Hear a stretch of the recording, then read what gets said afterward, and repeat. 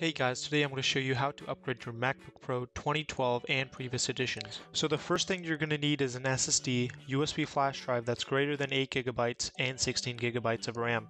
The links for all of these will be in the description below. So the first step is to create a bootable installer on our USB stick. And so we're going to begin by plugging this into our MacBook. And so now go ahead and search for disk utility. And what we want to do is erase anything that is on the USB drive. And so now I'm going to go and click erase. I'm going to name it installer. And we're going to format it to macOS extended journal.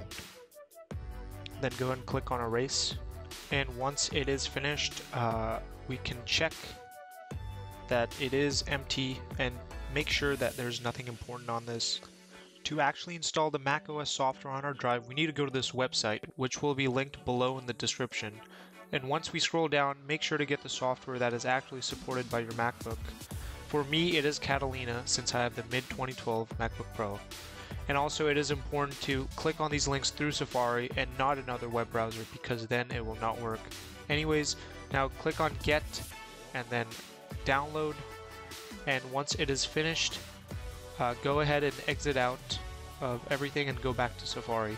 We now need to put macOS on our drive. Doing so is fairly simple. Go to this website, and before you do that, actually, you need to quit the installer and then copy the line of text that relates to the software that you downloaded for your MacBook. So now search for terminal, and once the window pops up, paste the text that you copied here.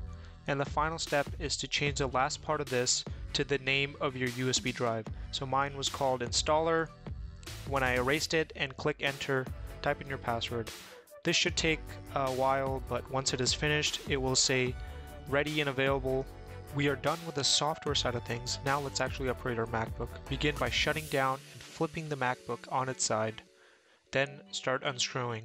This part should be pretty straightforward, and once everything is unscrewed, gently lift the back cover.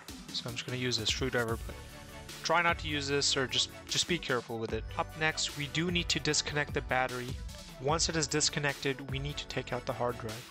It has 2 screws holding it in place and another 4 that we need to take out from the hard drive itself. When lifting the hard drive, do be careful because there is a thin SATA cable connected to it, which is very important. Disconnect it by pulling it by the head of the cable. To take out these 4, you need a T6 screwdriver, which I will link below. After taking out these screws, transfer them over to the SSD. Then connect the SATA cable and screw the SSD into place. Moving forward, we will now replace the RAM.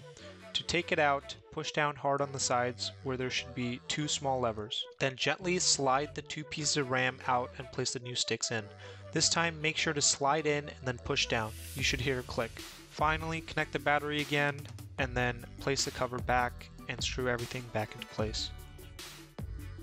Once you are done, flip the MacBook Pro over and place the USB inside. Then hold Alt and press the power button. This window should pop up. Click on Install macOS.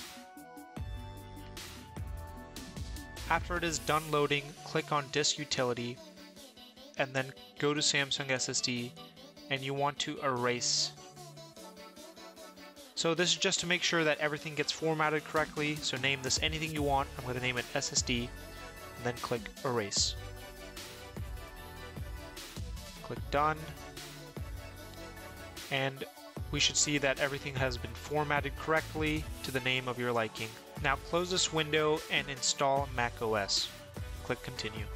So this will say macOS Mojave, but do not worry. This is only because I recorded this a while ago.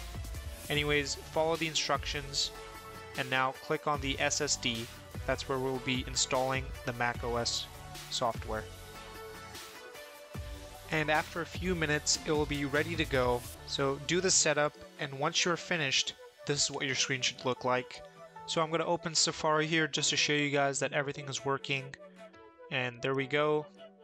And if we go to About This Mac, it does say 16 gigabytes of RAM, and on storage, it will say SSD. Once again, mine should say Catalina, but since I recorded this earlier, it says Mojave. Anyways, guys, that's pretty much it. Hope you have a good time. Peace out.